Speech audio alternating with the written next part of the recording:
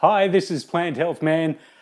I finally found it. The brand new Vegemite Blend 17. It's a limited edition. It took me 7 or 8 different places until I could find it and got the last 2 jars of it left. It comes in this special commemorative box.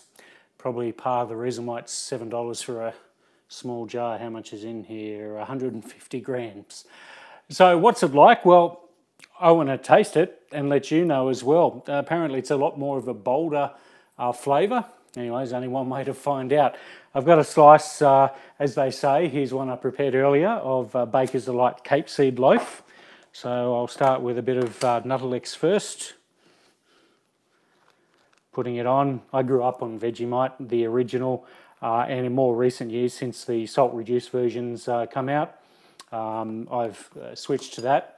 I did check with the people at Vegemite too. This is definitely 100% vegan, so no need to worry about that.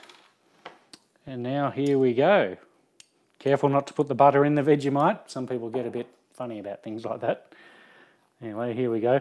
I can smell straight away it certainly is a bit stronger than what you would usually find in Vegemite. I mean, it is a strong yeasty malty flavour, but as soon as I open the tin, you can smell it. It smells a bit more like beer, actually. Okay, here goes.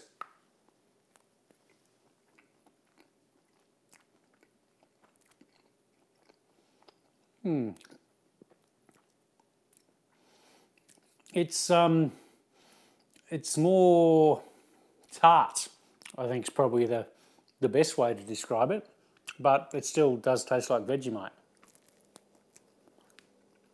I think it'll take a few slices to get used to it. It definitely is bolder, as they say, or stronger. Not too bad, but hey, as I already said, I love Vegemite. I grew up on the stuff. Thanks, Mum. But yeah, it's nice. So look, I'm probably going to have to cut a few more slices and, well, have a few more just to get into it. If you tried it, let me know what you think. Respond to this video on planthealthman.com or through Instagram, Facebook or Twitter, wherever you actually see this video. Thanks for watching. Catch you next time. planthealthman.com